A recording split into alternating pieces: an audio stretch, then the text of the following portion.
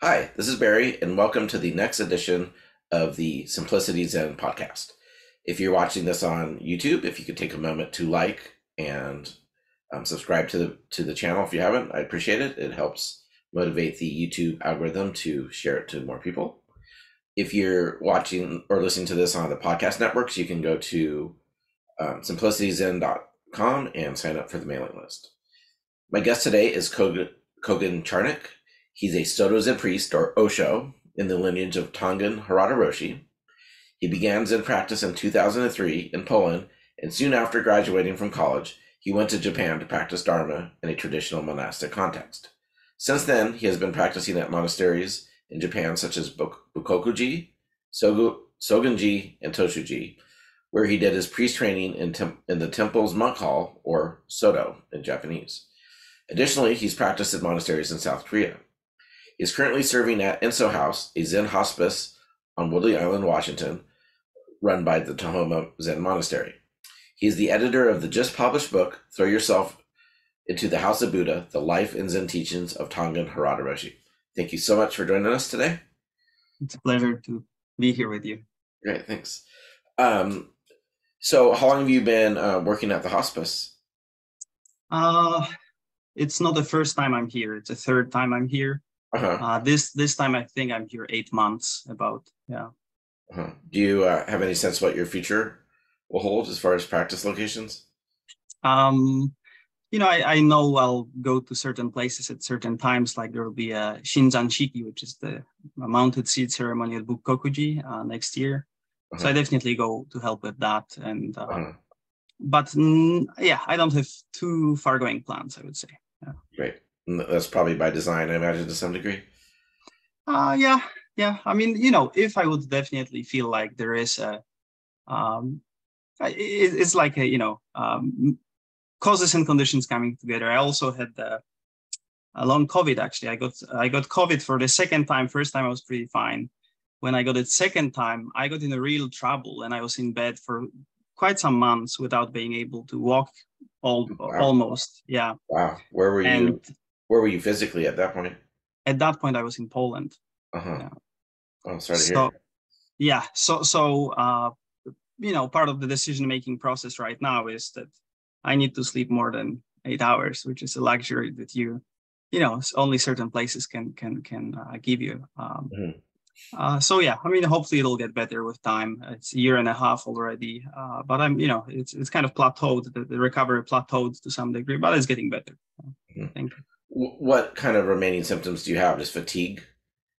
Fatigue and have to sleep more than usually. Yeah, but both fatigue, post-exertional fatigue, right? Like if I do something physically, I get tired way sooner than I would ever, normally, and I have to sleep longer. So bending down at the waist and running along with a wet cloth is not in the immediate cards. Could you repeat like in the monasteries where they bend down with a wet cloth and then run down. Okay. Yeah. Oh yeah, no, I had also quite a couple knee surgeries. So oh wow, especially this part is also difficult. But yeah, no, I mean we'll see. Who knows? Do you think the knee injuries were battle wounds from lots of zazen? I mean, I know that was the case, but there were also other factors, cold and just the conditions of living sometimes in Japan. Mm-hmm. So could you tell us a little bit about your book? Before I want to ask you about your practice journey, but first I'd like to hear about the book you have coming out. Okay, so here it is. I'm sorry. Throw Yourself into the House of Buddha, the life and the teachings of Tangen Harada Roshi. Who's that? What is that? Shambhala? Shambhala Publications is correct. So most likely by the time people hear this interview, it'll be out. So yeah, I mean, it was, there was a translator of Tangen Roshi, many decades, who we all kind of thought she will do the work because, she was the best person to do it. But then she passed away of cancer before Tangen Roshi passed away. So, this project got kind of on hold. and her materials were also lost, whatever she worked on. So, you know, at Roshi's funeral, we kind of discussed it with the current abbot there, and so we decided to just, you know, do something. So the book is basically, you know, first half, or not half, maybe first 1/5 is his life story in his own words, which is pretty incredible story. I have to say. And that's what you sent me, right? That's right. Yeah, yeah. And then the rest is just, you know, excerpts of his teishos, just talks delivered mostly during session, but he also gave talks during the Canon Bodhisattva Day when the villagers from the you know, from the neighborhood were coming to hear him, and sometimes, you know, there was a little bit different flavor of his talks there. So I've heard some of Tangen Roshi's talks on YouTube, and there's a female translator. Is that her? That's right. That's Belinda. That's she lived from early 80s in Bukkoku-ji for some years. Then she married a Tendai priest in the same town, which is called Obama, in Fukui Prefecture. And she used to come, you know, whenever she could. She also had family, but she used to come and try to give some translation. There was never live translation during session, but she was doing it from recording, you know, a little bit later. Cool. So paint a little picture of Tangen Roshi. You know, he's among kind of people who are serious about Zen. You know, he's extremely well regarded, but maybe since there's been no books about him, maybe he's not widely known. So I'm curious, who was Tangen Roshi? Why is he special? Why, where's the interest in having a book for him? Yeah, I mean, as a sort of caveat here, you know, I'm just a kid who came at the very end of his teachings, and there are so many generations of great practitioners really who are teaching themselves right now. You know, like there's Kogen Harada Roshi in Australia, who is successor of his own there, or other people. So I'm kind of almost the last person who should be trying to define, right, what Tangen Roshi, who he was. But I mean, everybody has their personal encounter with him, and you know, some subjective experience. Yet universally, I mean, there was something so. You know, I don't want to sound too, you know, Christian about it or something, but if you would, you know, the best description is if you would live with a saint, like a living saint, you know, like whatever, Saint Francis of Assisi, right, or someone of that kind, that it's not just, you know, in the Doksan room they have wisdom to offer or something. There was just something about all his being, right? Like if he came out to the room, it was like sun coming out from the clouds. It was just like, you know, his presence was powerful. His compassion was just unbelievable. It was just palpable, like the way he loved and wished good for every single thing was so striking that it truly, I mean, it was kind of just by being in his presence, certain habits were just falling away because you were in awe of how deeply realization can go. And of course he was, you know, he was a human being like everyone.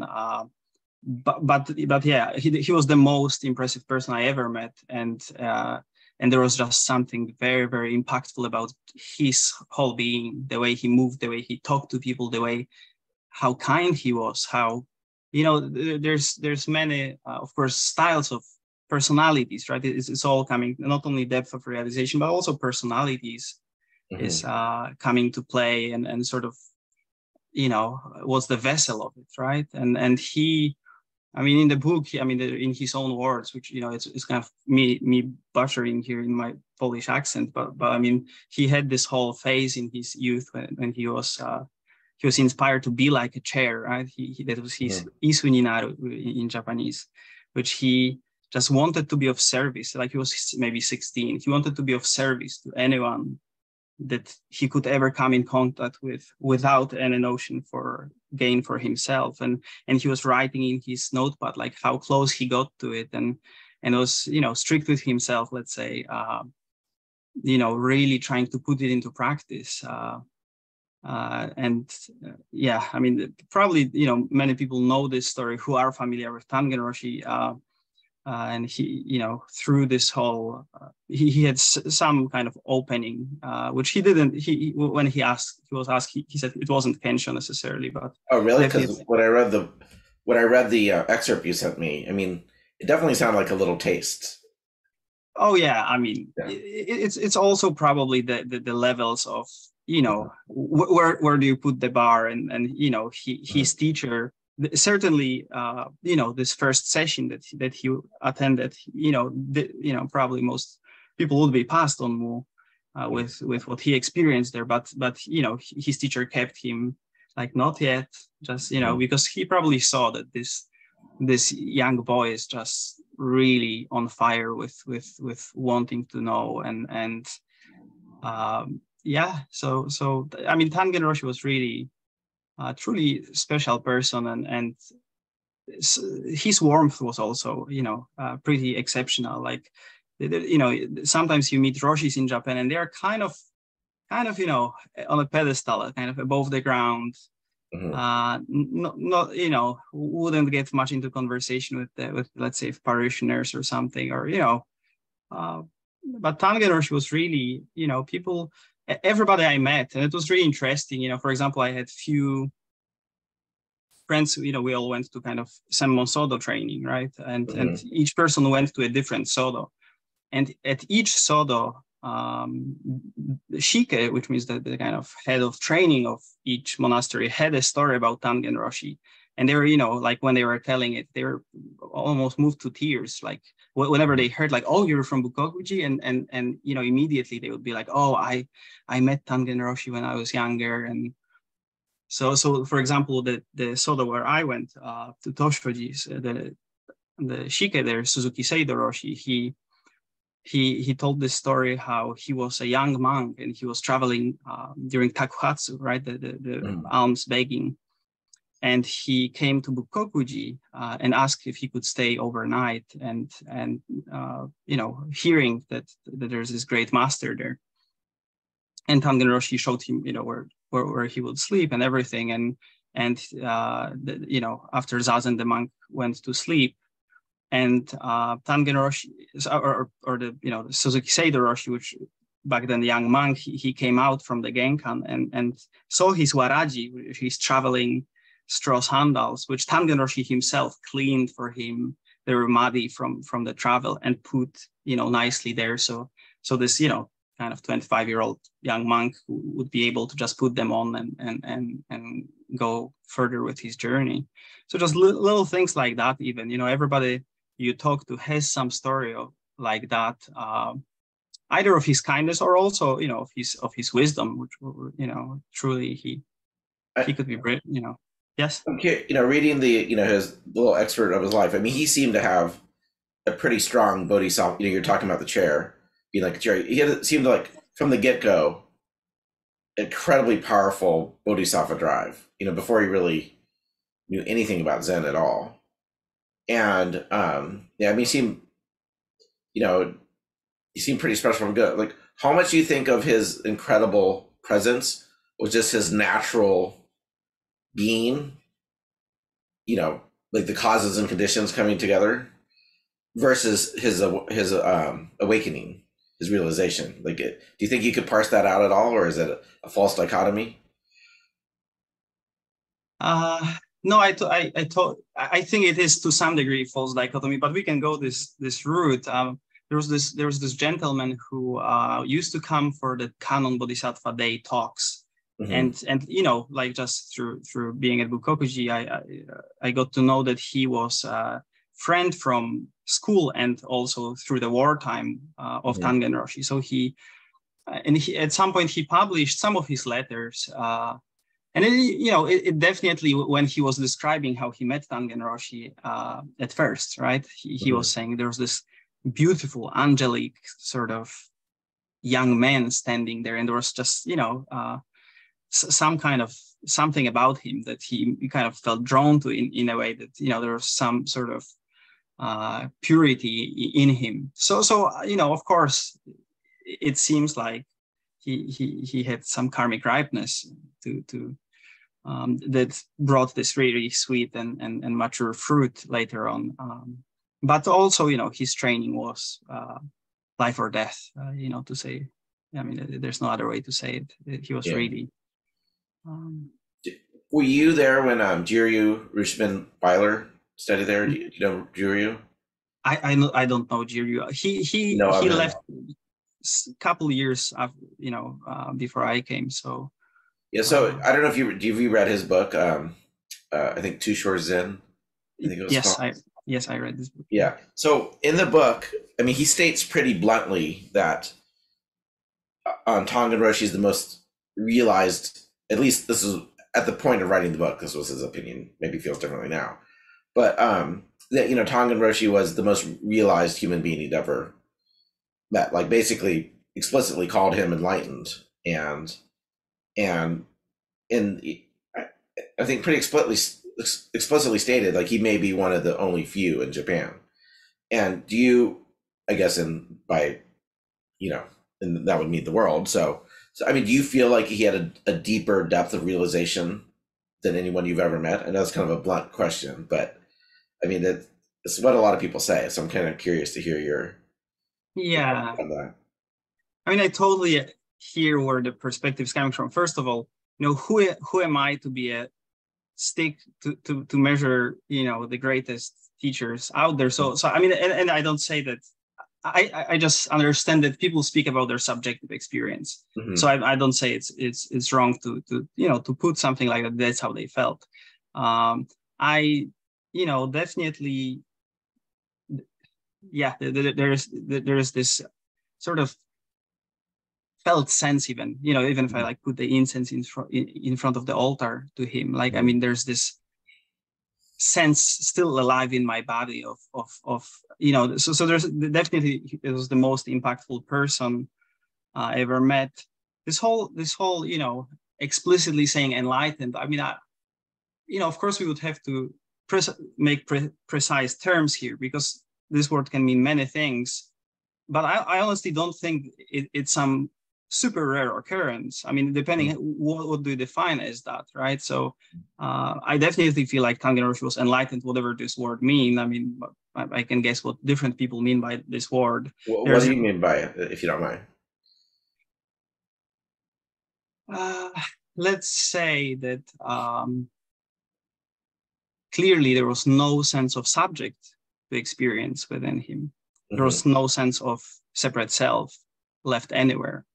Mm-hmm. There was, just natural response to time, place, and circumstances, free functioning, right? Very clear, very unobscured functioning. The sort of, the just incredible bodhisattva vow and living it. I mean, I could go on and on, but yeah. Do you think he was free of dukkha?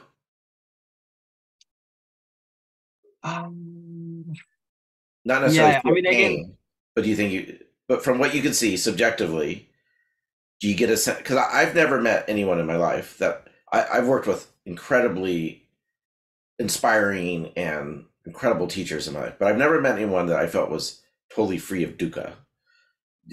And so, again, like you said, who am I to judge? But that just seems to be the evidence. And I'm curious, subjectively, living with him, did you get a sense that he had any dukkha ever? Yeah, it's again, I think the terms, terms is where we trip so much in the conversation about Dharma overall. Some people say Roshi, some people say Roshi. I mean, this might not mean the same for them. Some people mean session, some other people mean session. Sometimes those are very different, things unfolding. Same with dukkha. I mean, if he kicked his foot on something, of course he feels pain, right?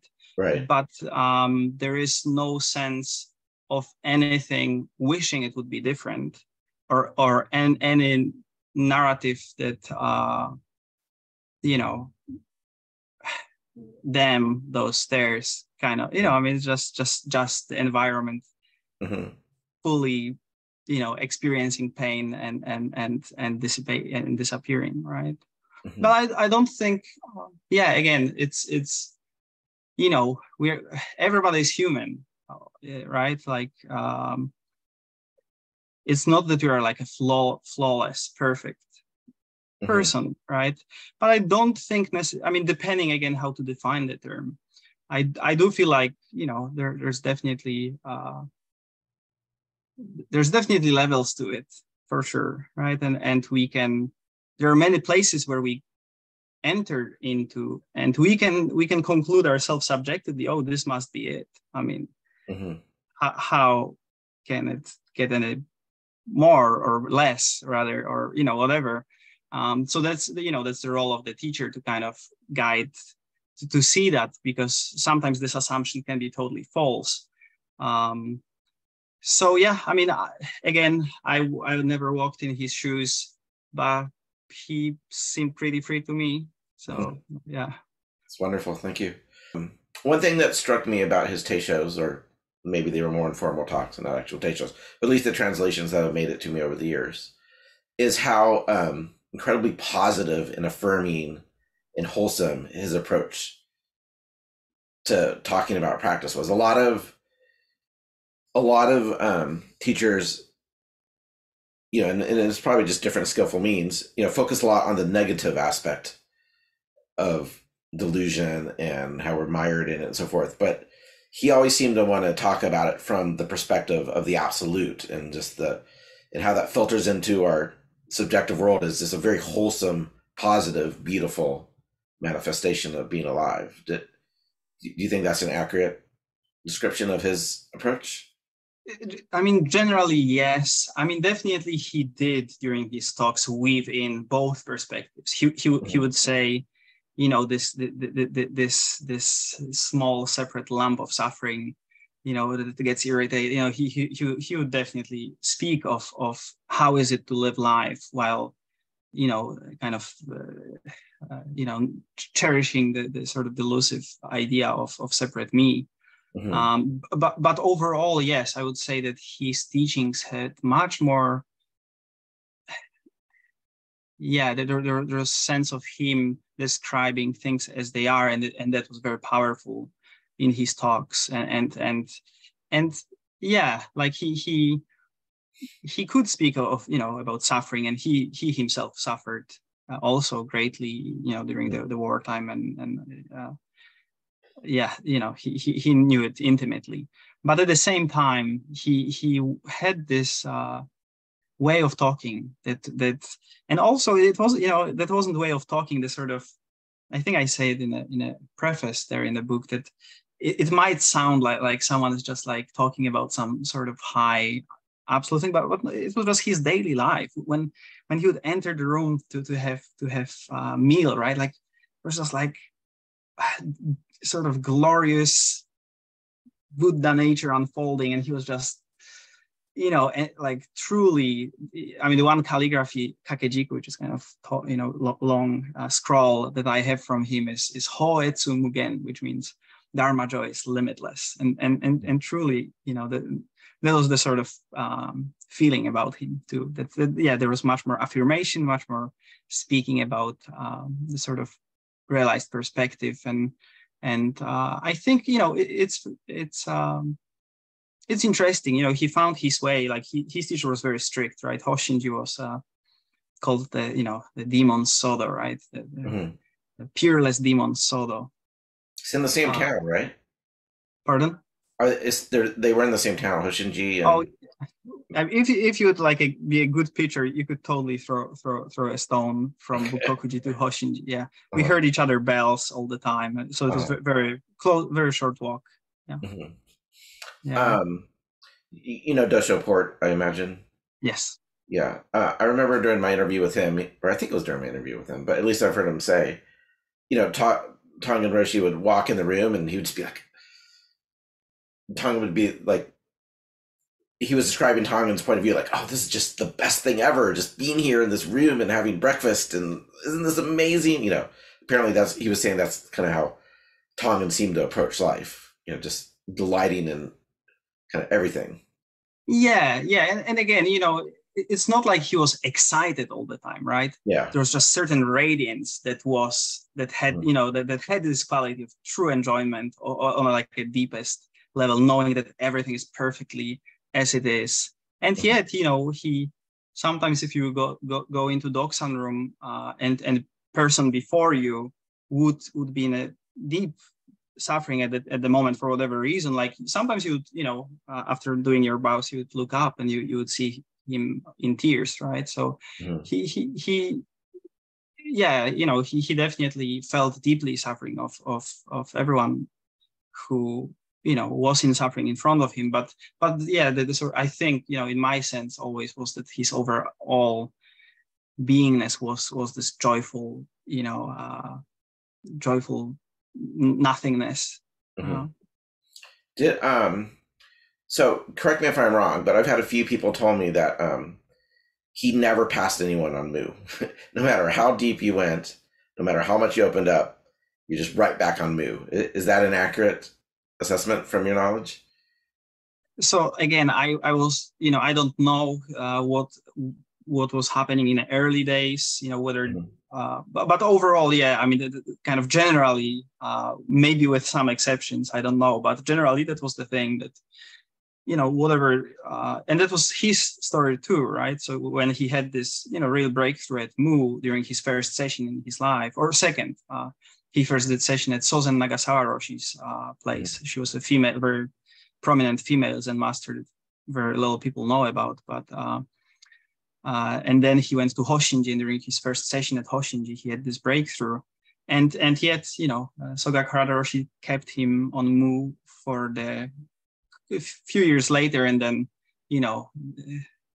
he, after what sometimes is referred to, but again, I don't want to get bugged in terms, right? But Taigo Tette, which is this sort of thoroughgoing, very profound enlightenment, is when he kind of passed him, and Tangen Roshi just, that was his Dharma, his way. He even if you had some opening, he would acknowledge it or something, but he would probably keep you on Mu. Some people did practice shikantaza at Bukkoku-ji, right? So right. It wasn't like one size fit all necessarily, but yeah, majority of people practiced Mu, and when I was there, the head monk who was there for 30 years, you could clearly hear, you can hear when people present Mu in the Doksan room, right? So, you could hear him giving his best Mu. So yeah, even 30 years into his practice. Yeah. Did Tangen himself, do you think he went on and did the whole curriculum with Harada Roshi? Definitely. I mean, Sogen Harada Roshi wouldn't give Inka before, person completing the whole Shitsunai. So he did. Yeah. So this is a little bit of a tangent, but it just popped in my mind. So Harada Roshi, he changed. So he presumably inherited a Rinzai Shitsuai. How do you say it? Shitsunai. Shitsunai. Yeah. And he dropped, the Book of Rinzai and like what's it called? The Thicket of Thorns or whatever. I forget the Japanese term. And then he added, the Book of Serenity and the lamp. Do you know anything about that? Like he came up with the expected, or he came up with those himself, right? That's entirely his inspiration to add those. Do you know anything about that historically? I mean, again, I don't know anything for sure, but from what I understand, he practiced with, at first he practiced at Sogen-ji, Sodo in Gifu Prefecture, this day's Gifu Prefecture. And then he practiced in Nanzenji with Toyota Dokutan Roshi, who was a kancho of Nanzenji and later Myoshinji. So his Shitsunai that he inherited was Takuju line, probably exactly what Toyota Dokutan Roshi was teaching. Possibly, I don't know. I know that some people do kind of guess that way, that Sogen Harada Roshi was also very, very interested in spreading practice among lay people. He didn't want it to be just a monastery affair. So part of maybe dropping the capping phrases and making things slightly simpler in some way. Could be the fact that he wanted, it to be more widely accessible practice. So are you talking about, is it Toyota Roshi? Sogen Harada Roshi. Oh, so what I said that I think he inherited the Rinzai Takuju curriculum as was taught. Including the capping phrases. Yes. And I think he did adjust things to, the way he thought were the most beneficial at the time he was teaching, in the circumstances he was teaching. So that's my guess. Yeah. I see. Can you kind of paint a day in the life of a monk or a practitioner at his monastery, Bukkoku-ji? What time do you wake up? What was practice like? Just like paint, like what it would be like to be on an average non-sesshin day. What's life like at that temple? Okay, so wake up would be roughly 3:40, I think. The zazen would be at 4. Then there would be 40 minutes of meditation, after which there would be this kind of break, and there would be like a physical exercise. Tangen Roshi was into kind of prior to service. Prior to service, there was another zazen later and service. So, but yeah, and also there was for quite some years they were doing a run in kind of out to the town, which was asleep at that point, and then coming back to the temple. And then there was like exercise, which was kind of stretching and kind of waking up the sort of body and the, to kind of be energetically also more awake. And then there was another zazen. After that, there was choka, the morning chanting, after which different groups were kind of going into different directions to make services, like lay people, one monk and lay people would go to the Canon Bodhisattva Hall and do some chanting there. Monks would run in this procession over the graveyard and chant on the different graves to the previous abbots and different places. Mm-hmm. And after that, there would be breakfast. After breakfast, there will be Nitten Soji, so daily cleaning of the temple. And there will be a short break after that, before the Samu itself began. And then after Samu period, there was some chunk of time before the lunch, which was at 11:30. And yeah, then afternoon, there was Samu from 1:30 until 3. Evening chanting at 4, dinner at 5, and then from 6:20 until 9, 3 periods of zazen. Mm-hmm. Would there be during the zazen, would they announce dokusan and people would run to the dokusan line? How did that work? No, usually it would be just sound of the bell, right? So Jisha would go with Roshi to the Kaisando, and then they would be the first person to hit the bell, and as soon as the bell is hit, everybody's jumping up and running through the temple to Hondo to line up in a line, and then one by one go to Doksan. Yeah. Mm-hmm. And that was during morning and evening zazen, or just one, or how did that work? So it varied, of course, during the the whole. Tangen Roshi became abbot of Bukkoku-ji in 1955, and he retired.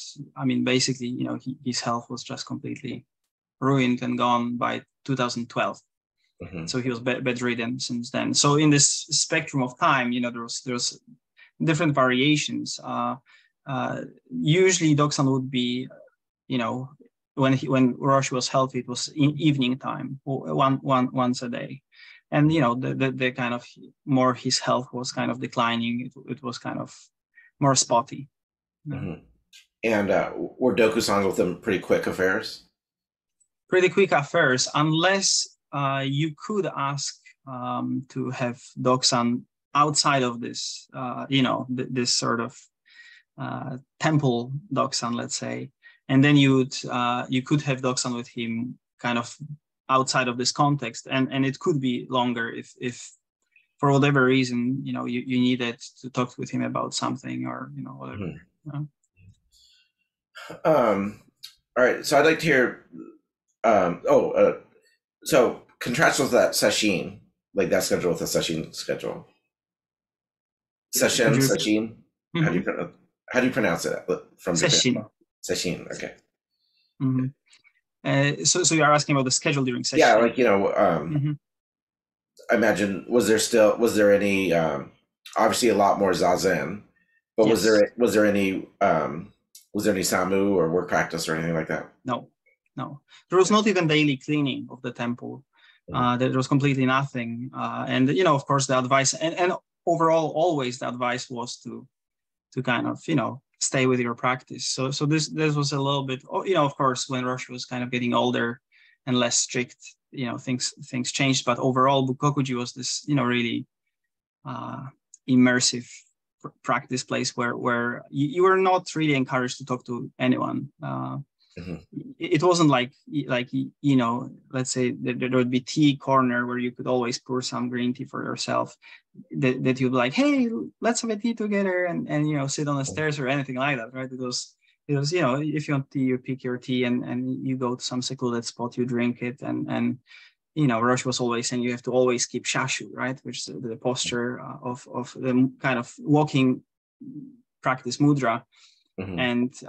And he himself was even such a realized teacher, but he lived his teaching, so he really wanted to set the example. And this is a story that Jisha told me, who lived with him when Roshi lived at this particular building in the second floor, and Jisha the attendant lived with him, and he said that he heard some kind of noise, because Tangen Roshi would often work until late night about like office matters of the temple. Like mm-hmm. he wouldn't want his students to be bothered with anything but practice. So often he would take on himself like responsibilities that many other temples just give to other monks. And so he would work till very late night sometimes on various things. And this attendant kind of looked to the corridor to see, and there was Tangen Roshi walking in shashu, like it was literally 10 feet from his room to the toilet, but he would make shashu and walk to the toilet, and after that he would come back. And so shashu was kind of a norm in some way, and so overall, like comparing to some temples, there was more free time than usually, mm-hmm. but this free time was always it was emphasized that it's zazen time. So my kind of daily non-session practice, I was doing roughly about 7 hours of zazen a day, together with the formal what's on schedule plus the sort of extra sittings wherever it could be fit. So it was definitely like a very good container to kind of dive into your practice and don't worry about anything. Yeah. Mm-hmm. Great. So you said there's not a lot of chatting among the monks, or when I say monks, I'm talking about the lay or not, just the people living there. Everyone is essentially living as a monk, whether they're ordained or not. How was the interpersonal relationships? Was there a lot of fighting? Was there a lot of tension, or did people tend to get along pretty well? Were you guys treated roughly by the head monk? Each temple were you the head monk treating people roughly? No, I mean, so each temple of course has seasons, right? Like right. In whichever decade you came in, it was a little bit different feeling. Mm-hmm. I never had much problems at Bukkoku-ji with really anyone. I felt Sangha was really great. This Bukkoku-ji Sangha was the kind of officers, let's say. I mean, people who run various positions were only Japanese monks, and oh, really? Yes, yeah. I mean, yeah, it was just easier that way. I think Tangen Roshi just knew that for Japanese, it's easy to they know the language, so they can talk mm-hmm. with the parishioners. They can pick the phone, or the kitchen was exception. Of course, kitchen was any man could be pulled into the kitchen. Mm-hmm. But what was the question? Where were we heading with it? Good question. What was the question? I don't remember. Oh, about the Sangha. Yeah. Okay. Oh, yeah. Yeah. So it was kind of this thing that on one hand, those were people I intimately know. I know exactly how they put their bowl down. I know exactly how they hang their laundry. I know exactly what who goes to the toilet immediately after the meal. Like so much people's body clocks and everything. But on the other hand, I know much less about those monks there that I know about some other people from other temples, for example, because there was much more interpersonal kind of relating. And who knows, maybe like in the summer, because Bukkoku-ji didn't have any policies of you have to apply and you cannot anybody is welcome. If you want to practice Zazen, if you really want to learn about this practice, you can come. So people could come for like 2 days, and I think some of the tourist office in Kyoto Station, they had our name. So sometimes random people would show up. So of course summer was a little bit more turbulent, but winter, because winter was so harsh, right? I mean, there's no heating anywhere. There's inside and outside temperature is same, and it's Fukui Prefecture, which is kind of north, same prefecture as Eiheiji, so kind of snowy, cold prefecture. So unless you're very serious about this practice, you won't stay through the winter. Were there formally defined angos?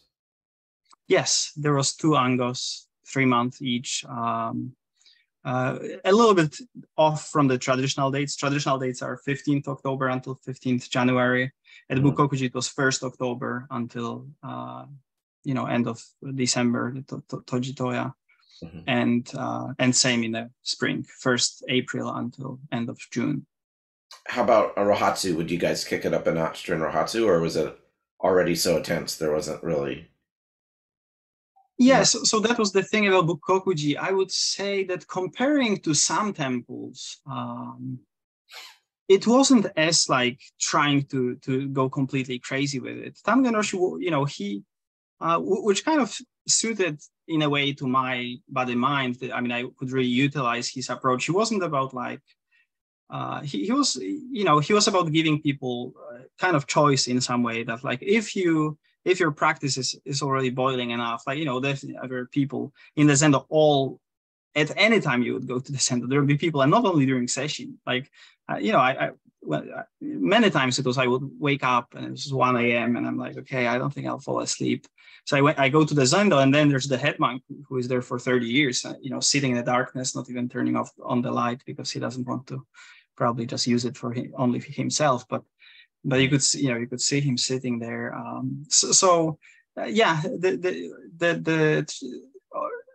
Sitting at Rohatsu was longer. I mean, there was 1 hour earlier wake up and 1 hour later sleep, and the last night was until midnight. But the next morning, there's zazen, there's chanting, so he was more about like, you just have to be on it all the time. And so there was not like a free days, like there are temples,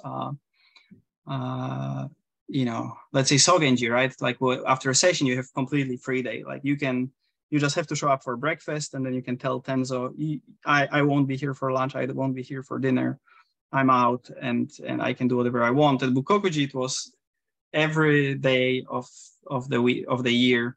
The 3 hours of 6:20 to 9 zazen would be always there. So what was kind of free day about free was that the wake up was hour later, and then but there was all and there was no samu. There was tea ceremony when Roshi was giving his talks during the tea. I mean, kind of not like a formal tea ceremony, right? Just serving matcha in a temple way, not like a sado way. Would official Soto-shu monks ever come by to practice there, or is it mostly just kind of crazy individuals burdened for awakening? Like, because a lot of you couldn't go there and get your official Ongo credit, towards becoming an Osho, for example. So I'm curious, would you still get some Soto-shu monks who would go practice there? I mean, almost everyone who was there, as a monk, and I would say there was maybe 50% of Sangha was monastic, at least. Yeah, I think so. And all of them were Soto-ji monks.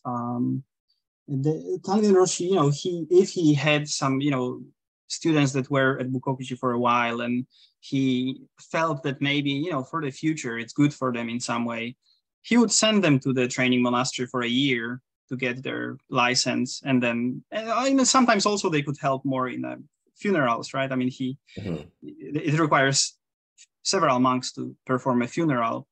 And of course, it's a more, it's a more courtesy to the parishioners to have people in a colored robes, not a kind of young training unsui. So he would send people mostly to Zuyoji for training, and then they came back. But yeah, all of them were Soto-ji monks, officially registered. So all Japanese. You mean who we would send to the Soto? Would that's ever right. Westerners? That's right. I don't think from the Westerners. I mean, I might have been one of the very few who went for the sodo training. Is that Tosho-ji? Yes, I went to Tosho-ji. And so you went there while Tangen was still with us. I mean, it was just at the time that it was maybe last couple years of his life. I think I went to Tosho-ji in 2016, and he died 2018. Yeah. And also it's Soto-ji has those rules, right? So if you are ordained a monk, right, you submit your papers that you had tokudo, the ordination. If you don't do shuso hosenshiki, which the shuso ceremony, whatever sometimes it's called in America, like a mondo ceremony or the Dharma combat. Yeah. If you don't do it for a certain number of years, your license as a monk is being revoked, right? So, sometimes even for that reason, you kind of have to, if you care to being registered as an official Soto-ji monk, you would just do the sodo. And Tonga, would he give people shiho? Yes. Yeah. Yeah, but not. Not that I know of. Yeah, it's kind of generally he gave multiple shiho. Many people got shiho. And people, we might be getting a little technical with these terms. So shiho is Dharma transmission and Soto Zen. Yeah, yes. And then so he would give people shiho so that they could wear the brown robes and stuff like that. Yeah, they'd be a full priest. They can be abbot of a temple. They can. They can ordain their own disciples. They can give jukai. They can, it's a sort of set of various kind of functions also. Yeah. When you did your Dharma combat ceremony, did you do the one that was kind of memorized and it's a script? Did you do that in Japan? Yeah, I mean, there's no other way really. Yeah. This is the way it's being done in Japan. So I did it fully Japanese style. Yeah. How is are you fluent in Japanese? Yes. Yeah, so you could do it all just in Japanese completely.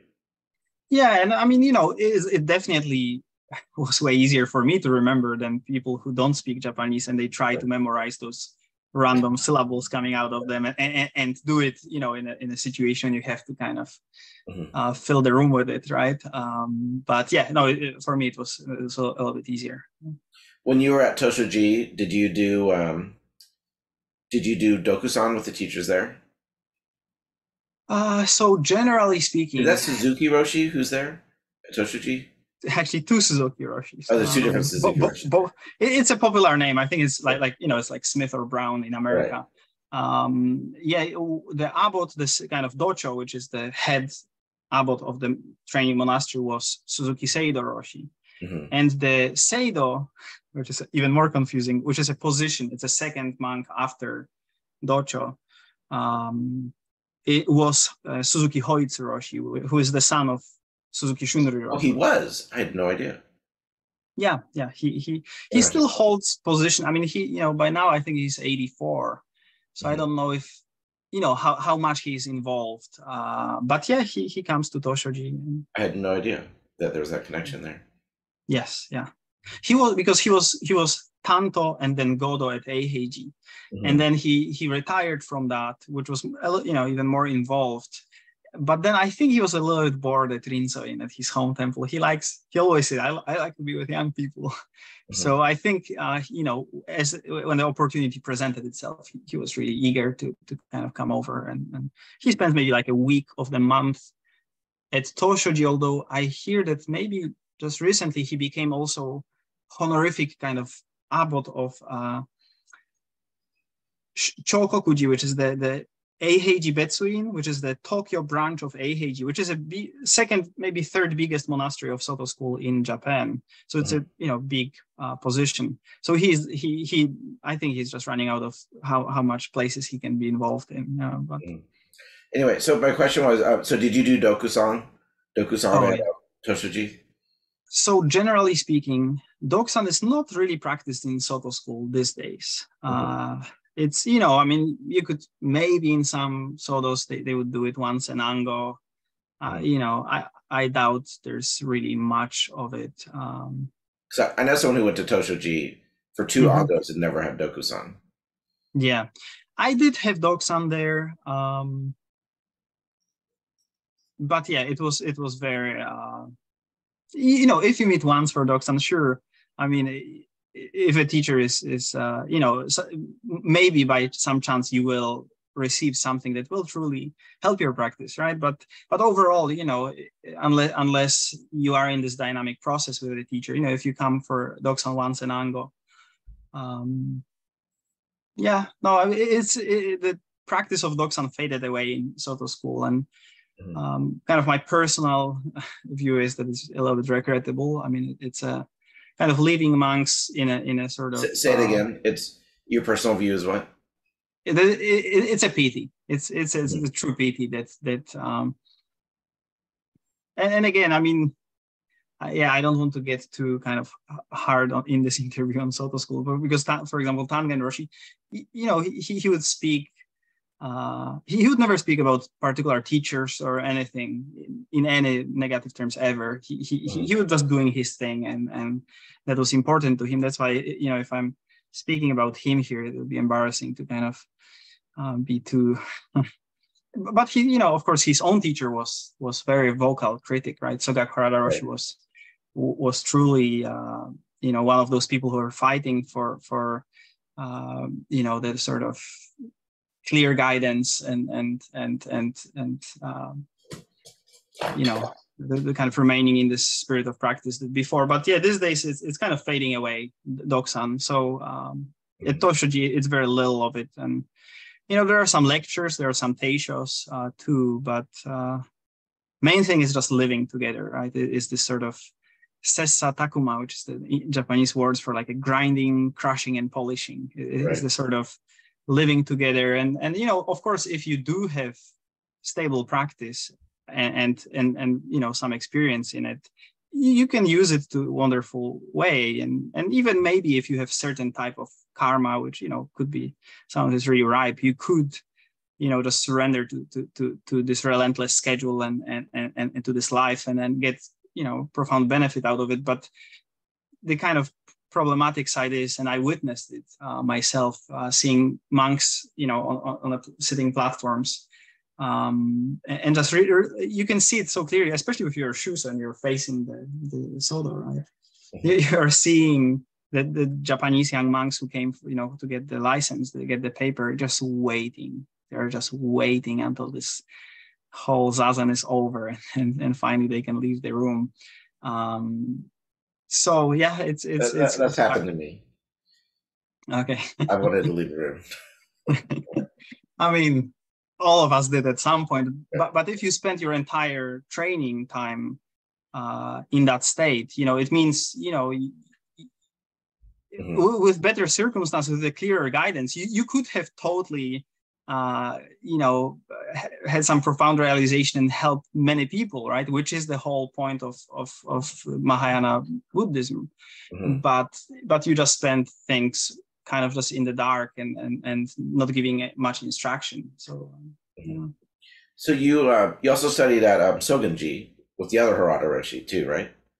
That's right. I mean, Harada is also such a popular name, right? So I can think of maybe 6 Harada Roshis that were living within the last 100 years that were famous. But yeah, no, Soto Harada Roshi, right? How long did you practice there? Not too long. I mean, actually very short. Definitely less than a year. I don't remember. Definitely more than 6 months, but somewhere in between the two. And what was this after you left Bukkoku-ji? Oh yeah. It was after Tangen Roshi stopped teaching. Definitely. What was it like there? Can you compare and contrast a little bit? Yeah. You know, it was no different. one will watch this, so you can just speak freely. It's fine. Yeah, it you know, I hope so. It was different in many ways, but you know, you also it is a true practice place, right? I mean, if someone comes to me these days and asks, hey, you know, I really feel this sort of intense practice is the way for me, like where should I try? I say, you know, go to Sogen-ji. You know, that's your good bet. When I came there, you know, the problem was that Tangen Roshi was such a hard act to follow that, you know, it was a little bit, in some ways disappointing.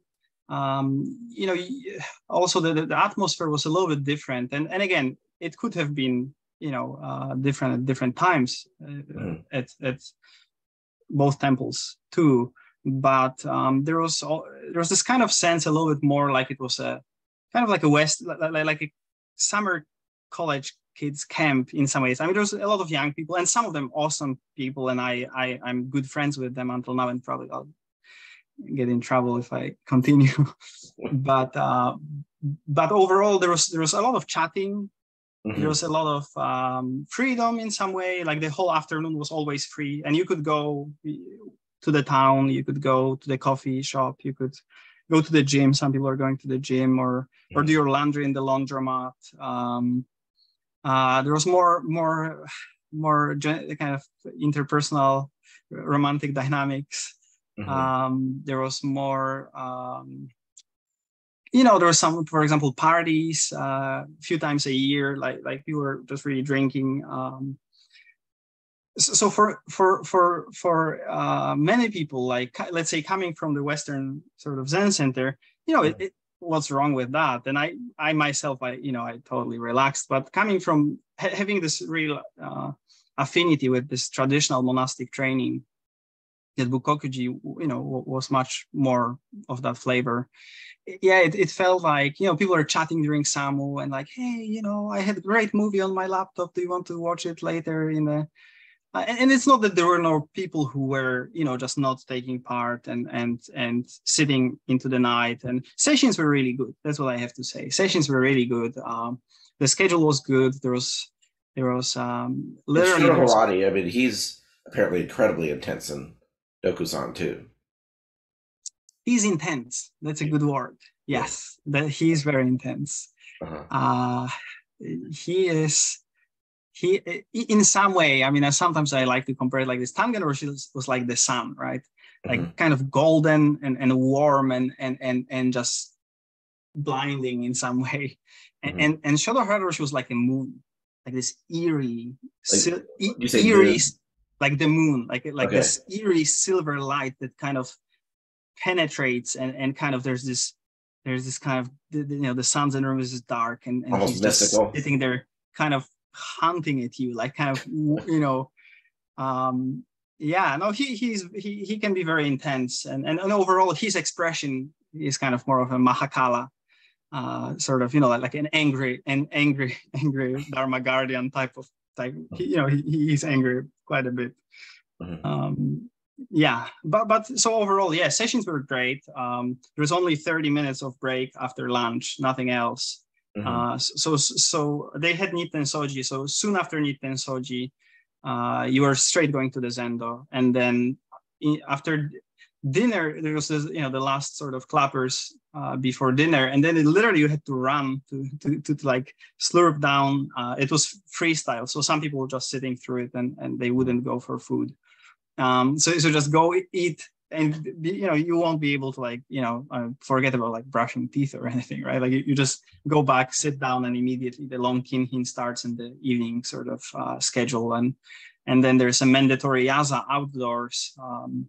So depending on the Roshi's mood, or sometimes maybe he would lost track of time, but you could be there until like 11:30 p.m. or so everybody have to be there, and then once he do kentan with his incense, he goes to his quarters. Then you can leave, and definitely there are some people who are staying beyond. This is yaza night sitting you're talking about? Yes, correct. Yeah. And what, I don't know, maybe this is an inappropriate question, but did you work on mu with him, or how did you? What was your with him? Yeah. No, with him, I just told him that my practice is following the breath. And it was kind of tactical maneuver on my part. I just wanted to kind of, go back to zero with him, and so so that he did sometimes throw their susokukan, which is the counting of breath, but that's basically what we were looking at. Yeah. He they do the extended out breath, right? Yeah, very sort of like force it out with your muscles. How did that work for you? I didn't like it. Didn't work for me. Yeah, it just no. I mean, it's kind of I didn't find it useful. Yeah. So a little bit before we go on, I'd like to hear a little bit about your practice history to kind of put in context all this for people. So you were born and raised in Poland, right? Yes. That's correct. What Zen did you encounter there? So the first Zendo I entered was sort of lineage from Deshimaru Taisen Roshi, who was a student of Sawaki Kodo Roshi. Okay. But I didn't spend there much time. It wasn't. And I was also really young, and there was no teacher in this city. So of course, it was pioneering. I mean, like the practice was in Poland since I think Filip Kaplo came. In 1975. Kwang, he also had some Polish students, I think, too. Correct. Yeah.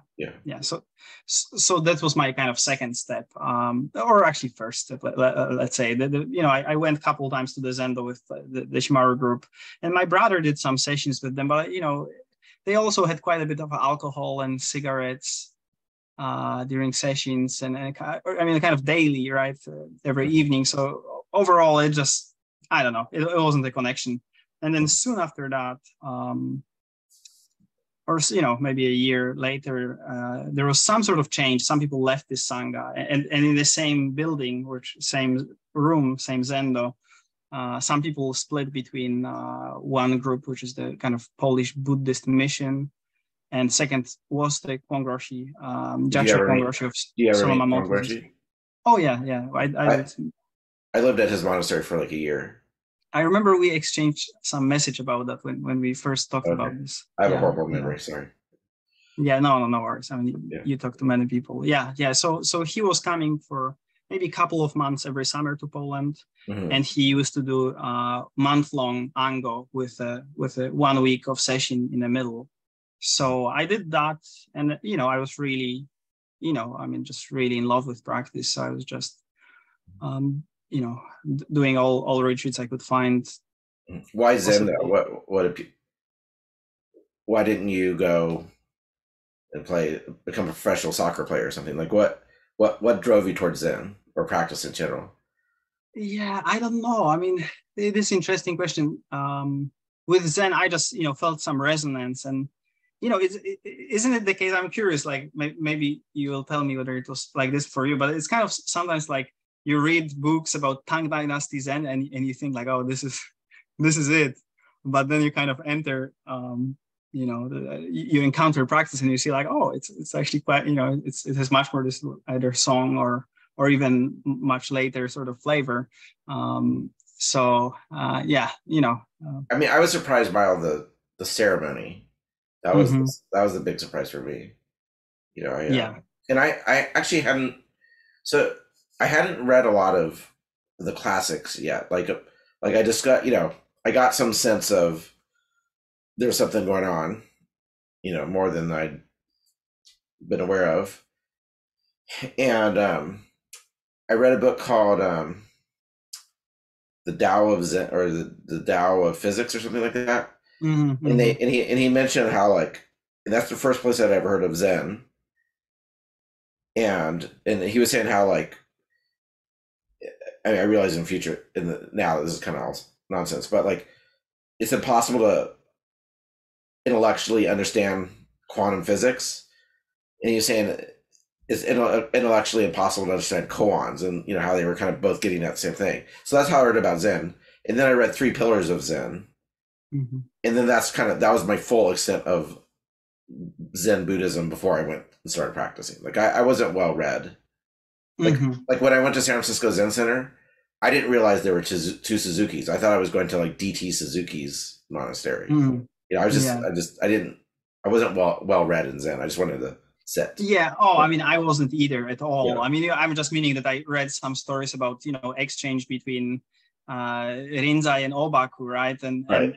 this type of stuff Yeah. in like Alan Watts's book or something. I mean, there's not Mhm. many things translated to Polish at all, and my English was so at the time, and it still remains so. Mhm. But yeah, I mean, one thing that if I got lucky about anything in life is actually Dharma friends. I met this group of Dharma friends who we were all in the same city. We were all like, 17, 18, 19. And we kind of just, all started to kind of explore practice together. And, people are in different routes a little. Some people are really into Tai Chi, but kind of, we had some apartment.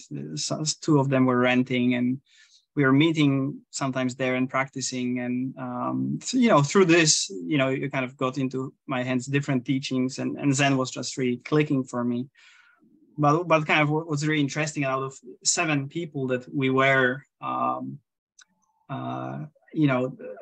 think 5 of them got ordained, and two of them went to South Korea and did the traditional bhikkhuni training there, and one went to Sogen-ji for 10 years. One became ordained by Kogen Roshi.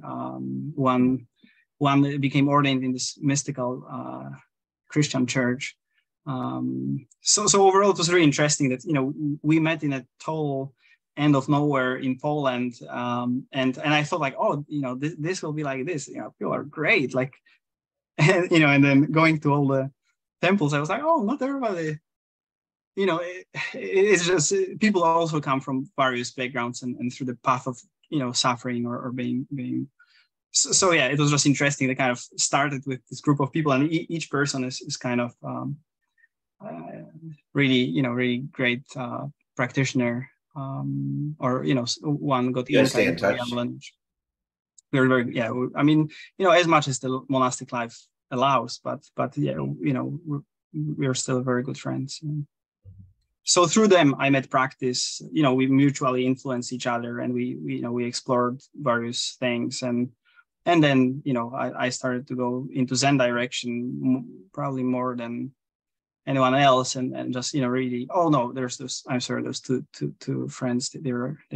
We met in the Deshimaru and then Kogen Roshi Sangha. Mm-hmm. So but then practicing with Kogen Roshi, I mean he's a really he's a good teacher, and but he has this thing. I don't know how was your experience with him, but he was kind of almost concerned about my sort of eagerness about practice, right? He would be like, oh, you should just sit 30 minutes a day. I think you're overdoing it or something, right? I mean, it's not that maybe in some other circumstances I could see how this advice could be good, but I didn't feel it was helpful. Mm-hmm. And I was kind of sitting, 3 or 4 hours a day during the college time, and doing different retreats, and I was really kind of on fire. And I felt like, I don't think, because my training was in music, right? And so this was something I kind of knew, even if it was completely different realm. But how to practice hard. Exactly. From the elementary school, which one of these 7 friends I mentioned, we met there in this school. We were going like the beginning at classes 8 a.m. and most of the days we were ending classes at 7 p.m. And you really trained hard, and it wasn't conceptual. It was something you do, and through this process, you really, you develop in some way. And of course, practice is somewhat similar to that. So for me, I felt like, where's the, I was at a music conservatory as a college. So I was thinking, so where, there must be like a conservatory, like a college for practice, right? And of course, there are monasteries in Japan. So I went around and there are a few people that I was kind of vaguely aware of or acquainted with to various degrees that had some experience. There are a couple of senior monks who were in Japan previously. So I went and kind of asked around and said, I really want to go and do this traditional monastic training. So what are my options? And also my knees were not great ever. And it ended up with all the surgeries, but it was so I was aware of my limitations too, but I was like, hey, I really, really want to practice. And usually it was coming down to, just a couple options. And many people are saying, there's this place, there's this place. And this expression appeared a couple of times, and it was, but if you want to meet a person who is just like living Buddha, then you should go to Bukkoku-ji and see Tangen Harada Roshi. So of course they didn't have an email. So I sent a fax, and I got no reply. And I was a little bit not sure what to do. What's the etiquette, right? Like if you sit at the Genkan during the new Azume, you should call out again. So I waited a little bit, and I sent another fax. And they came with a response saying that Tangen Roshi says that I'll be welcome and I should come. And did you pretty much just dive in and live there for the next whatever, or were you going back and forth for a while? No, when I went there, I did have some surgery at some, through this time. So I went back for surgery, and in some way it was, it's not that it was a good thing, but I did have this couple months of rehab in Poland that I really studied Japanese, like just I guess I have a little bit of this, I guess you could call it obsessive personality, or I'm just good into like very singular situations. So when I was there and I was in bed, I was okay. I'll use this time to really study Japanese, and I was just studying for multiple hours. And what's the word? Serendipity. So serendipitously, is that the word? Serendipitously. Well, you made me forget it. Serendipitously. What with one less syllable?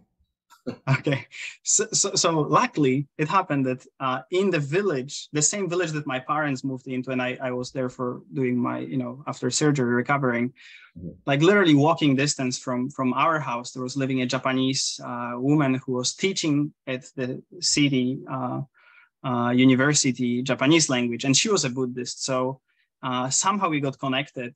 So I was studying with her, and so in this way, I could really, get some hold of Japanese, which was helpful over the course of next years. Yeah. So different people seem to have kind of a different great doubt that brings them into practice. Some people it's like, I'm really unhappy and I want to not be unhappy. Some people it's, I'm afraid to die. I need to resolve this. Some people it's, I just want to go figure out why am I here? What is truth? So people kind of have different great doubt flavors. How would you describe yours at the beginning of your practice? What drove you to give up your life and essentially renounce regular human life and dedicate your life to practice? Yeah, I totally know what you mean, but I just have to say that, monastic life is a regular human life. It's but of course it's a, for me, renunciation. I don't think you can deny that. Yeah. Okay. No, that's true. It's different in some ways, for sure. Yeah. For me, it wasn't about suffering. Actually, I did some. As everybody, I had fair share. Although I had very, loving parents and happy childhood, and spending a lot of time. They were really outdoorsy, or just spending a lot of time in nature. For me, I think I had some kind of maybe tastes of kind of, let's say, freedom through experimenting with, psychedelics. And I mean, those were very insignificant shifts, but still, I felt I could see, I could see, and maybe that's why I connected with Tangen Roshi, but because for me, it wasn't necessarily about, I'm miserable and I need to kind of, there's some sort of joy that I kind of, intuited underneath the kind of confusion of the separate self kind of operating system. So for me, yeah, it was like, I mean, at first, I think it was more, I would lie if I would say that I had like this, real bodhicitta trying to save all beings. But early enough, and I don't remember when, I can't remember now, but early enough, it also became truly a concern of mine, like a true, sense that this practice is not for me, neither for joy nor for my personal sorrow, right? It is actually to help those who are suffering. So it took me decades to get there. Pardon? Took me decades to get there. No, I mean, anyway. Yeah. So when you had your psychedelic experiences, did you have what you would consider a no self experience, or is it more just like a connection with a greater reality? Like did you disappear during your psychedelic experiences? Yeah, I mean, again, all of it feels like talking about previous lifetime, right? Like it's so far from here. I think probably they had taste of both. Definitely more of the sort of, interconnectedness and the sort of infinity of reality in some way. But I'm, of course, there would be some moments of no self in some peak. But often it was that. I tried like the regular usual suspects type of substances. And usually the first or second time would be actually this pivotal sort of like, oh, really, for months afterwards, I would feel some afterglow of it. But later, every kind of next trial would be just like trying to regain something or it was very clear to me that it's futile, that it could be a pointer for some people. I did meet multiple people in the monastic life too who had some path of this was involved in their kind of initial interest, but soon it was clear that the more you do practice, the deeper you get, and the kind of the fruits are multiplying, and the more you try to get to this, it's kind of like chasing ghosts of past. So I think, I don't know, by 20 I think I dropped seeing that as and anything relevant. So two more questions, or at least two more questions. We keep talking. The first is, so having practiced in a very intense, super focused Japanese monastic environment, I don't know how much you've encountered Western Zen since you've kind of come here, but what advice could you give us to Western Zen? What do you think we could work on? What could we get better at? What are we missing? And you can be frank, it's fine. No, I mean, I would never dare to advise people that I never met, right? I mean, well, but I mean, don't advise anyone individually, just as an institution. And I know like Zen's all over the map in America and Europe, but but what did you see in Bukkoku-ji or Japan in general that you're not seeing here? Like maybe something that got lost in the translation a little bit, if anything. Maybe the answer is nothing. Sure. I mean, it's also so personal. I think that for some people, maybe going to places like Bukkoku-ji or Sogen-ji would be just overly challenging, right? So also depending what is your aspiration, like there are, different levels of kind of karmic affinity, right? And there's nothing wrong if someone just feels that this message is makes sense to them, but they feel like, I don't know. I mean, I guess it comes down to really the sort of whether your heart is truly kind of wanting to really go through with practice, right? If that's the case, of course, I think it takes certain singularity about it, right? And again, I don't believe that you have to go to monastery. Like, I met people who are deeply realized, who lived, in a lay life, but it's not like something you can bargain with. It's not a hobby. It's not a side thing.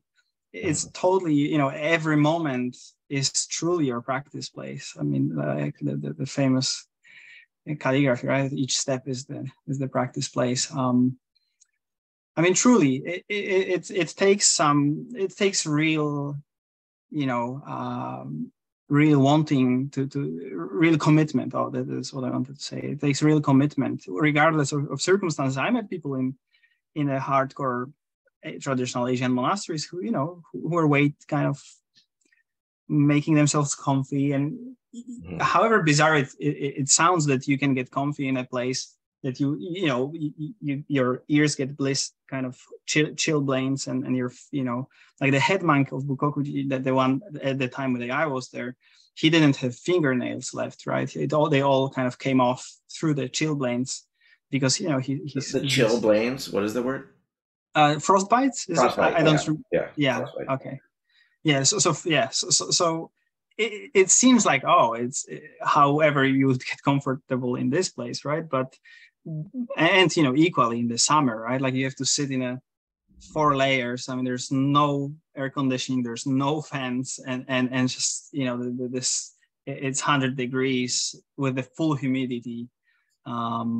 So yeah, it can be challenging, but some human beings are amazing. Their capability to both break through the barriers and also kind of create comfortable barriers for ourselves too. So I think, regardless where people are, I mean, one thing, keeping silence during retreat. I mean, I'm here at the, doing sessions at Tahoma Zen Monastery, which is Soto Harada Roshi's place, and people are talking during sessions quite a bit. And it's not I've noticed Renzai places in general, even hardcore, I think, where there's real practice happening, they're more chatty in sesshin than Soto is. I think that's just part of the culture of Renzai. Oh, that's interesting. I mean, the only exposure I had to a pure Renzai was Sogen-ji and here and multiple places of Soto Harada Roshi in Europe too. But no, I mean, at Bukkoku-ji, I mean, no one would say a single word. Yeah, that's a little more of a Soto thing, I think. Yeah. I mean, possibly. I honestly don't see why it would be less distracting. Of course, I can see at some point, right? Like, when you're practicing and you're, you have some clarity. I mean, all those tools are all those kind of fingers pointing at the moon are not like as crucial, right? But still, I mean, even if that's the case, like, you should do it for other people. Like, there are people there for first time or second time. And so anyway, I don't mean to I'm grateful to be able to practice here. So it's not, but overall, if you're speaking about what I kind of was sometimes surprised in the West is, yes, there's more talking and, but it's all, it's, I mean, I do see, I only hear about it. It's not the case here at all, but I do see this emphasis on various things that are important, like, social justice or something. But if the aim starts to be, if your aim is not to go beyond all identities, then, it slowly stops being Zen, right? It stops being Buddha Dharma. And it becomes important, socially engaged work. But I think, the balance is important, in my personal, totally unimportant opinion. I mean, it's, Tangen Roshi would always say, like, the brave will find enlightenment in an instant, right? Like, it is true that there's a subset of people that are so on fire with that, that you can't prevent them from truly receiving some fruit from this practice, right?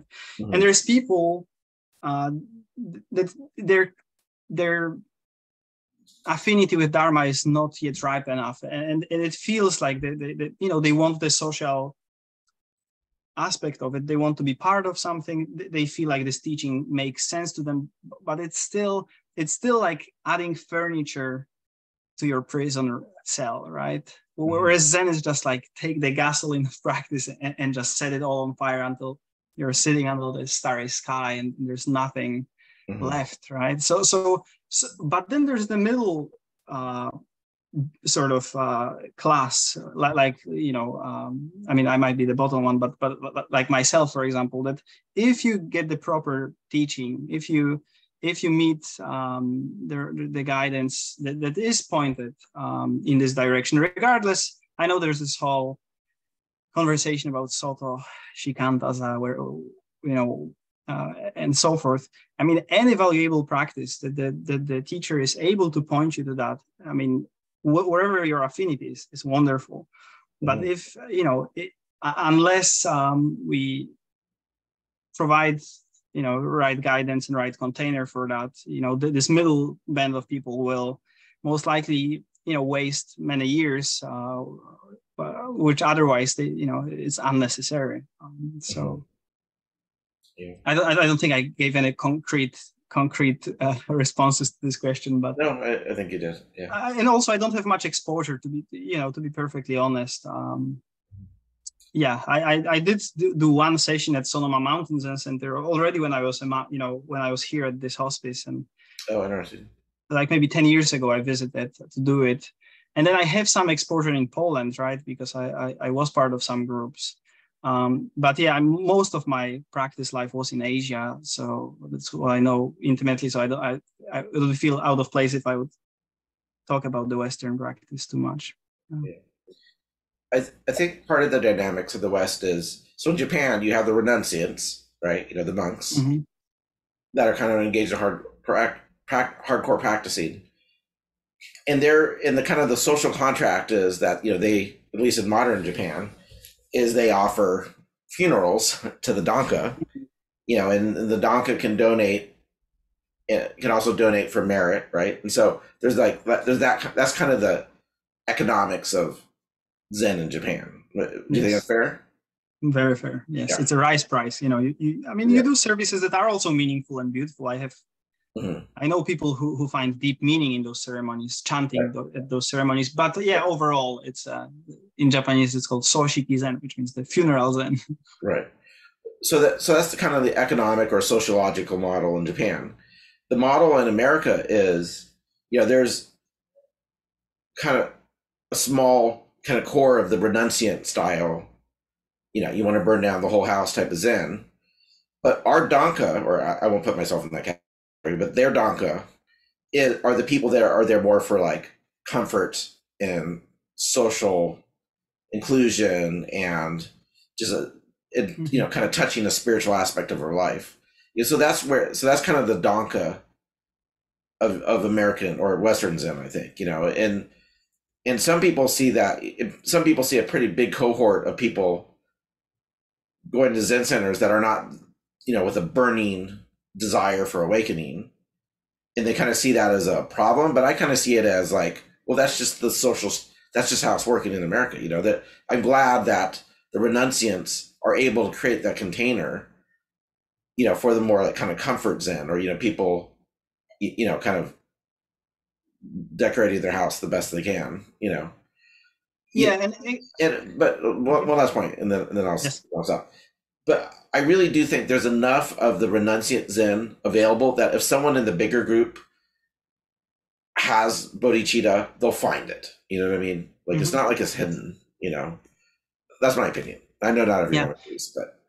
Yes. And again, I mean, maybe I expressed myself unclearly, but I totally agree with all you said. I definitely don't put it into categories. It's bad, it's good, right? I mean, of course, our affinity with some Dharma, people do though, and I'm speaking to those people. Maybe I'm soapboxing. Yeah. evolves. But what I was mainly trying to say is that, as you say, there is those people with true aspiration that nothing will stop them. There are those people who still, you know, are developing the sort of way-seeking mind, and they are, you know, they receive some clear guidance about morality, and it's perfectly fine. But there's this band of middle people. I mean, I hate to say that, but I have this monk friend whom I practice with Korean, and he sometimes, it's really maybe unpolite, but he used to say it's dragons, snakes, and worms. Those, you know, very, very sort of, you know, maybe vulgar and kind of overly. Anyway, but he was saying that, you know, there's this mid section where important is that people, when they look for it, are able to find clear teachings. Because the problem is, and it's not the problem only in the West or only in this subset of traditions or something, but generally there's this problem, which is, you know, it's natural way how things go, that, you know, unless you are a true, you know, true practitioner and Mozart of spirituality, usually, I mean, you will go as far as your teacher can guide you to. I mean, not necessarily, but still, if the teacher themselves, right, doesn't have, you know, clarity, and is providing the teaching that actually, you know, undermines the whole realization project, undermines the end of suffering project, right? There's this whole narrative. If they feel like, oh, I didn't experience ever disappearing of the subject of experience, right? So maybe this whole no self, maybe this whole non-duality or something, maybe it's like a poetic expressions that Dogen put there, right? Or like maybe, but when Dogen says, you know, to carry forth the self, to verify 10,000 things, this is illusion. When 10,000 things come forth and verify themselves, this is realization, right? I mean, this is literal expression. I mean, you know, it's speaking about living experience, and those, you know, if you never had this experience, you might just conclude that Dogen is just like this wacky poet, right? And what does it mean? We don't know, but we hold this phrase as a sort of, so we sit with it. So I mean, again, I mean, I just not to be too negative, but accepting samsara is not realizing the unity that samsara is nirvana, right? I mean, so it's important that we do seek teachers that are able to provide the guidance that truly brings the fruit of the practice. And of course, what you said about Danka and everything, no, that's perfectly fine. And we owe all the gratitude to all people who support our practice. I mean, the traditional saying is, right, like one grain of rice offered by a faithful donor is as heavy as Sumeru mountain. Unless you realize the way and repay this debt, you will be reborn as a cow in the field, right? So no, I mean, truly every support is wonderful, and hopefully we'll be able to, I mean, true teachers will be able to give a guidance on any level to lead people, you know, the again, traditional expression, the going upwards, always searching body, and heading and reaching downwards to help transform living beings. So yeah. I mean, Dogen, of course, dropped body and mind. I mean, that's not a secret. You know, I mean, it's very much in his tradition. Yeah, I was agreeing with you, the importance of awakening. Yeah. Yeah. Actually, so I lied. I actually have two more questions. So, and then I'll let you go. But one is, real briefly, how different is Zen in Korea that you practice there? Oh, yeah, it's quite different, and that was an interesting experience for me, because then you can see, you know, it's a Zen tradition with the same roots, and you can see Koreans would be saying about Japanese, and oh, this is not Zen. This is, I mean, not all of them, but there are a complicated history between, you know, Japan was occupying Korea, and, you know, some of them tend to have a little bit not the best feeling about the Japanese overall. So they would say like, oh, it's just military culture. And, you know, so like during kinhin, the monks would wave their hands, like, you know, they would just walk kind of, even the body language. It's so interesting, you know, I practiced maybe for 4 years altogether in Korea. So I even noticed myself when I get off, let's say, the airplane in Seoul, like you know, in a Korean robes, like I can see already my body language starts to adjust to how Korean monastic culture is, right? So it's a very different style, and they have those 90-day sessions that they do twice a year. Traditionally, it was more, you know, I mean, it was the case in Japan before too, right? This summer retreat was the thing, and in Korea, similarly, they just added second retreat. So there are 2 90-day periods, and then you have 90-day in between. And the session is, the schedule is pretty much like session. Just the intensity is a little bit different, right? It's softer. It's softer, and also it's like in Japan, it almost feels like they want to make it as hard as possible, right? I mean, maybe you know, not every place, but overall, it's like it's cold. There's not enough food. The kyosaku will fly at you, and you know, if you nod or anything, like immediately there's someone there to kind of use kyosaku. There's you cannot go out of the gate of the temple. I mean, depending on the monastery also, but overall, it's kind of this pressure cooker, real and continuous, right? Like, you know, even if the ango finishes, like it's you know, at Bukkoku-ji, when you after ceremony at the end of session, there are people going to cemetery and immediately, you know, going to continue their sitting and the next day and so forth, right? So there's continuous thing. And in Korea, the idea is, okay, let's make it as comfortable as possible. There's a floor heating in every Zen hall.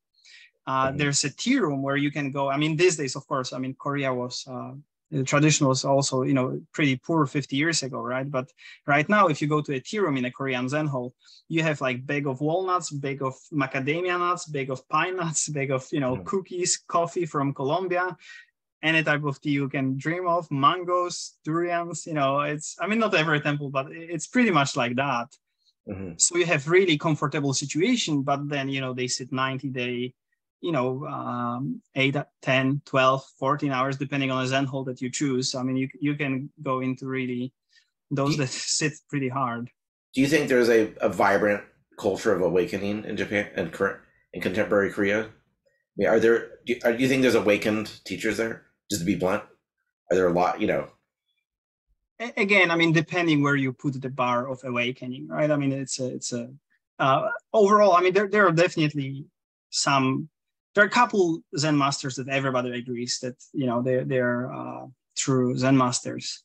Then there's a generation of maybe, you know, handful teachers that people do respect and go to practice, but, you know, some people wouldn't be into them, you know. So overall, the Korean, there's a living monastic culture and a living practice culture.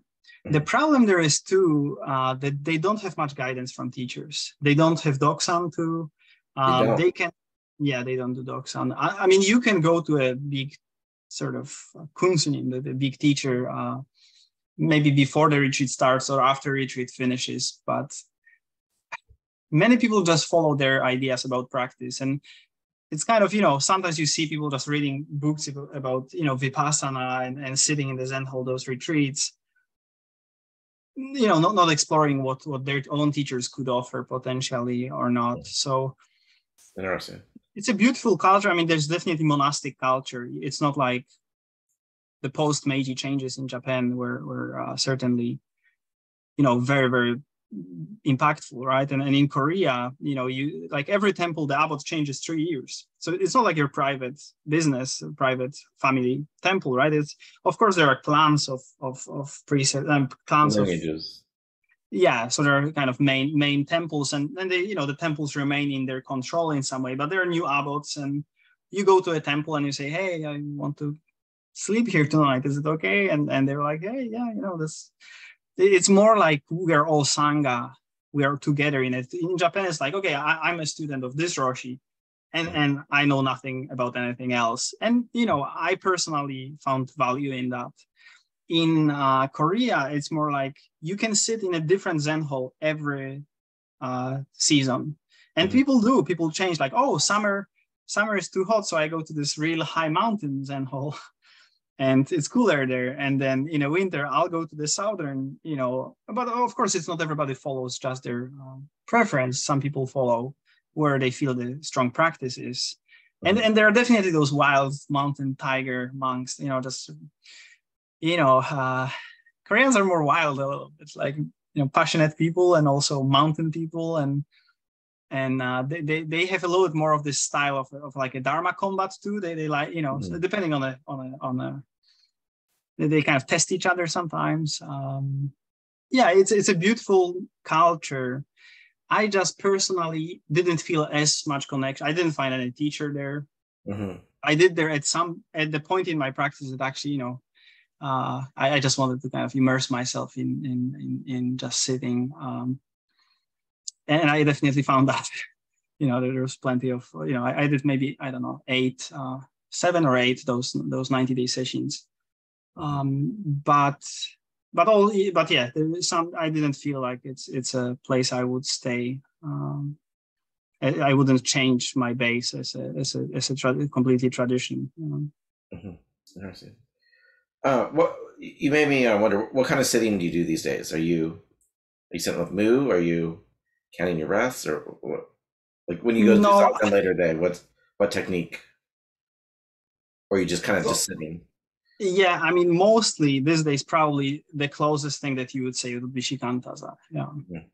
It's just after, certain shifts, it's, I mean, just, pushing doors that are open in some way. Didn't, necessarily feel like, but there are definitely some further clarifications. I also found useful some like Mahamudra, practices, and did retreats with, I mean, I definitely explored things a little bit outside. In some way, the affinity with teacher is also important, I feel. And in Japan, I didn't find anyone after Tangen Roshi that I would really connect with in the same way. And as I mean, I wrote an article about it before, but there, the Zen is kind of dying out in Japan too. So it's not like let's say when I was going to Japan, I could tell someone about like 15 temples where they could try and find a community and a practice. And now, unless someone speaks Japanese and has really good knees and is willing to enter, sometimes tough situations. I mean, that's something that I absolutely feel like it's pitiful. But there's bullying in Japanese monasteries. Sometimes there's this, there's sometimes a little bit of violence, sometimes not even a little bit. So yeah, I mean, unfortunately, that's a little bit of this culture, like kind of army culture. That there's this generation of guys men who are doing it to each other. Just the karma is kind of repeating. I totally, that was absolutely not the case at Bukkoku-ji, but even at Antai-ji, you need to speak Japanese, right? You can't go there as an English speaker, I think. Oh, at Antai-ji, I don't know. I mean, I think so, actually. There were changes there. I mean, they asked people to have some basic Japanese, but I mean, since the new abbes came, I don't know what's. I mean, I don't know. I mean, Antai-ji is a little bit. It wasn't never on my radar. I wasn't interested going there necessarily, but yeah, I think they might require, and I think at some point they had requirement you can't be over 40 because they have to work so hard. So that's the trade-off they made for moving out to the mountains and not having any danka. But yeah. Cool. All right. So one last thing that I have is that was weird. Well, a question I have is, can you just tell a story of Tangen Roshi, like, an anecdote from his life, or maybe an interaction you had with him that just you think would just be really interesting for people to hear? I know this is kind of throwing you on the spot, but. Yeah, no, I mean, on one hand, because I'm so aware that how I would say it wouldn't be at all good, but I'm also not a good like a narrator or reader. But the first 6 chapters of the book are his life story in his own words, and there's so many things, right? Like, it all begins like, I came to this world with the great depth. My mother gave her own life in order to give me birth. She already had 3 children, and when she was pregnant with me, she was diagnosed with stomach cancer. These around her, my father as well, tried to persuade her to do the stomach surgery that would save her life, but she stood firm, vowing, this baby in my belly is going to be born. So then he was born on the day that Bodhisattva Jizo is worshipped, 24th of August. And so, I know that some people in Japan were saying that he's an incarnation of Jizo Bodhisattva. So some people had this sort of devotional mind towards him, and this whole thing he says here. When I was still very young, when I came to understand what my mother had done for me, I wrote on a piece of paper, my mother laid down her life for me. What does she mean for me to do with this gift? Right.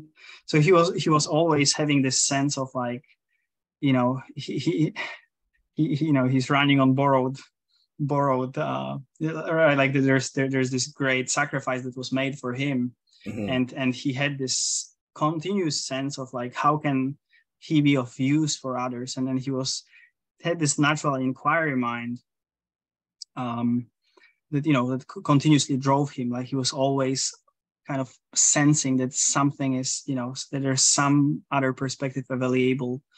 And then he as we spoke, he took this practice of be like chair, right? He was, as he writes there somewhere, he says like, one time I was so strict with myself that I knocked my own jaw out of place. I couldn't tell if that was a figure of speech or literally. No, he literally meant that. Yeah. Okay. Because he said, I couldn't stand being selfish. I couldn't stand that I would think ill of others. Like, this sort of greed, anger, and ignorance, crept in as we all grow up, right? We develop those capacities and referring to me, right? And he had this sense that there's something wrong with that perspective, and then he was trying to kind of fight with it, and then so then he had this opening experience at the Jukoku Pass, which is in Atami, this kind of mountain, and he had this real taste of freedom there, and since then he even more, he was like, my life is only about repaying gratitude to others, nothing else. Like this is what the whole meaning is. And here is the sort of the punch in his whole story is that the school that he was in, the boarding school, was Koa Senmon Gakko, which was a kind of very progressive boarding school, but at the same time, it was built up to war, like Japan was already in Manchuria, and there was a lot of propaganda, military propaganda being told everywhere, and also in the schools, everybody was told what they were told. So then, when the Second World War broke, there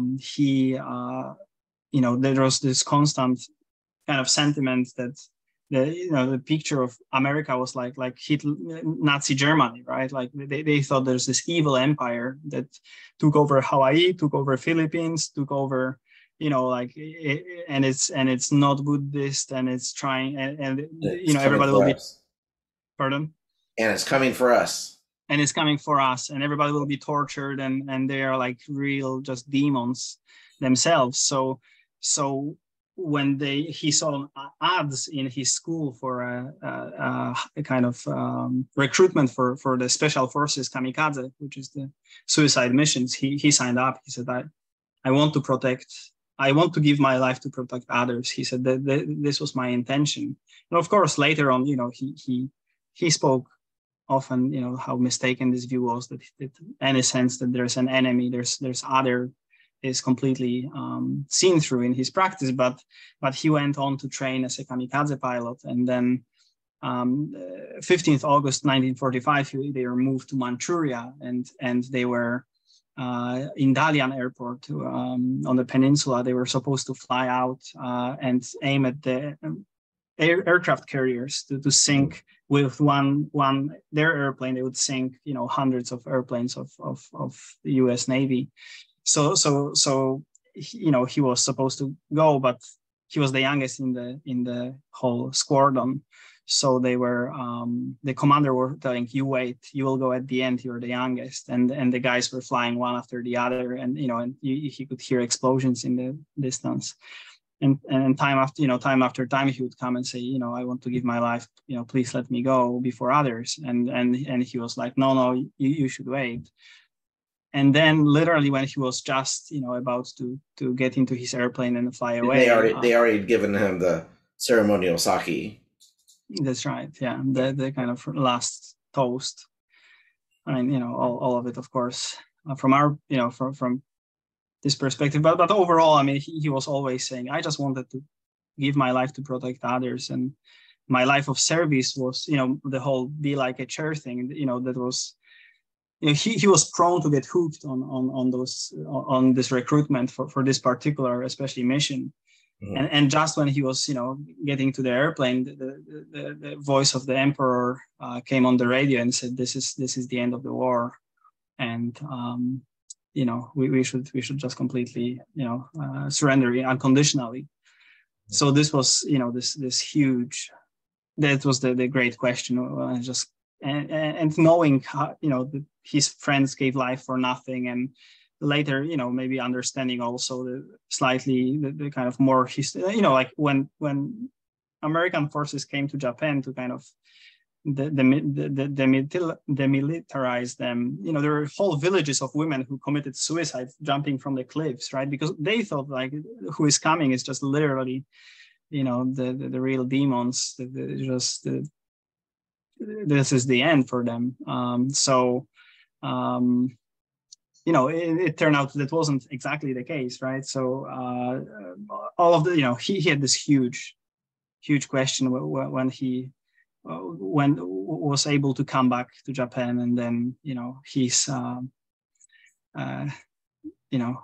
luckily he had this affinity that someone told him about Sozen Nagasawa Roshi again.